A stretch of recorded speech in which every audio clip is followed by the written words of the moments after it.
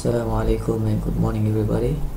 So we will continue our lecture from the last time that we stopped, which is this last slide, which we have discussed before the break.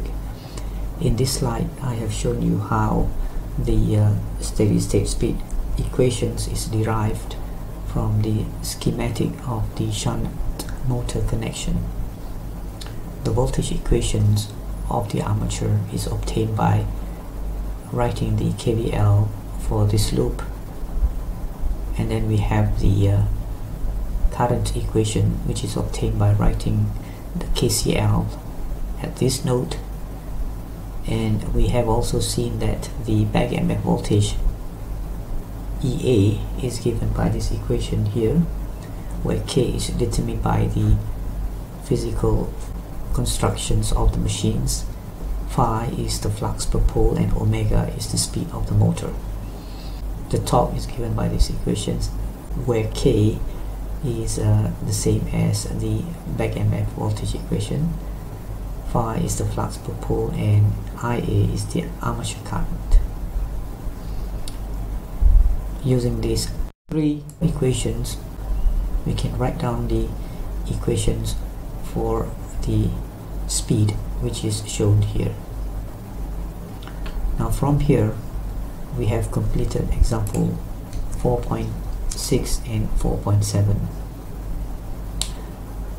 Today we are going to look a little bit more focus on this equation here. This equation gives the steady state speed equations of a DC motor, and from these equations we can see that the speed or the steady state speed can be controlled by three methods, which is the voltage control through VT, the armature resistance control through RA, and the flux per pole control phi, which is by controlling the field current IF. For the armature resistance control, we need to add an external resistor to the armature circuit in order to control the speed. In some applications the speed need to be controlled. However, in some other applications we don't need to control the speed, but we need to control the torque, and the torque is controlled by controlling the armature current. The motor and the mechanical load, which is coupled to the shaft of the DC motor, is characterized by its torque speed characteristics. This is similar to how we characterize a device in an electric circuit by looking at its voltage current relationship. For example, a resistor is characterized by its Ohm's law, V over I equals to R. A capacitor is characterized by the voltage current relationship, where the current of a capacitor is given by C multiplied with the rate of change of the voltage across it. And the inductor is, for example, is characterized by the voltage current relationship, where the voltage across an inductor is given by the L, the inductance of the inductor, multiplied with the rate of change of the current through it. Now, for the mechanical components or elements, we characterize them through their torque speed characteristics. Before I continue with the slides, let me first explain the relationship between the torque speed characteristics of the motor and the torque speed characteristics of the load. So we are going to shift to the drawboard now. Let's consider an object with mass m moving in a translational motion with a velocity v as shown here. According to the Newton's second law of motion, the net force acting on this body, which is Fe minus Fl, is given by m, the mass of the body, times the rate of change of the velocity of the body, or dv dt, and this is well known as m times a, where a is the accelerations of the body. Under steady-state condition in which the velocity of the body does not change with time, then based on the equations, Fe equals to Fl.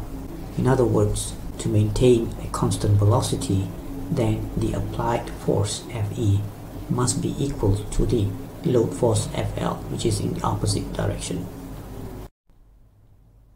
For the DC machines or DC motor that we consider in this course, the motion is rotating rather than translating.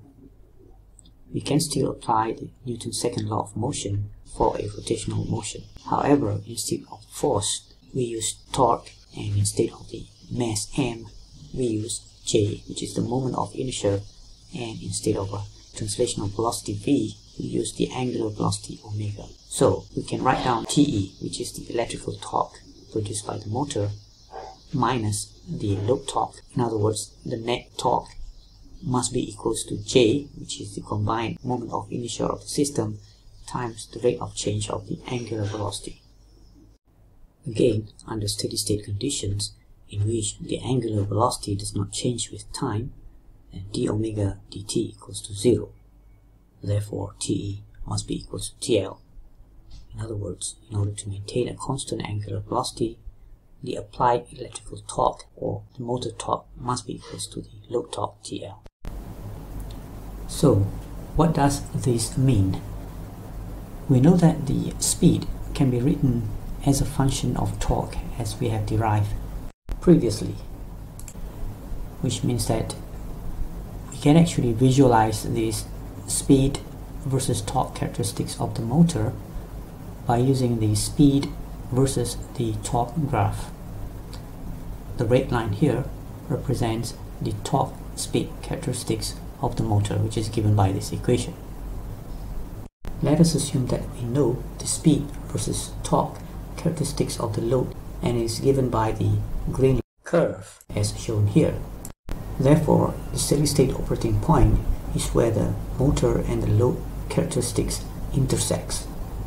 From the graph, therefore, we can obtain the steady-state speed of the motor, which is shown as omega ss. Now let us return back to the slides. Now we know that the steady-state speed is where the torque speed characteristics of the motor intersects with the torque speed characteristics of the load.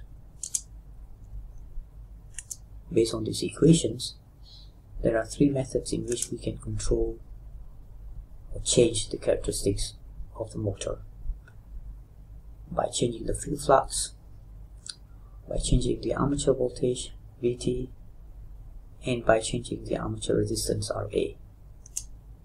Let's look at first on how to change the characteristics of the motor by changing the terminal voltage Vt. If we draw the characteristics of the motor on the speed versus torque graph as shown here, and then we draw the torque speed characteristics of the load, which is shown by the red curve here, then we know that the intersection point between the two characteristics will give the steady-state speed of the motor. The intersection point between the motor speed and the speed axis is determined by Vt over k phi. By varying Vt, therefore, we will change these intersection points.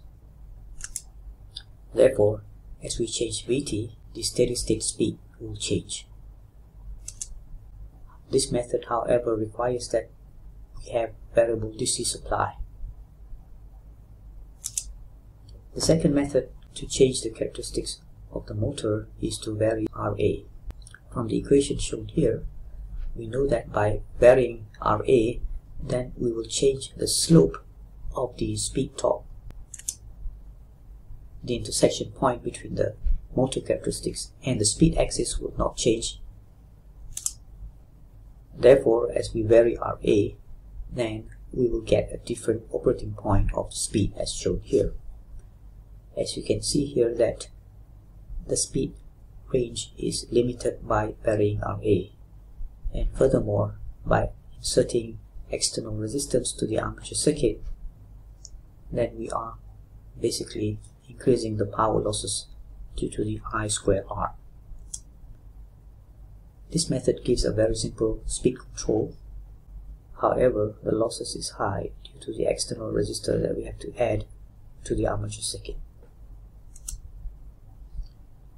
The last method is to vary the flux.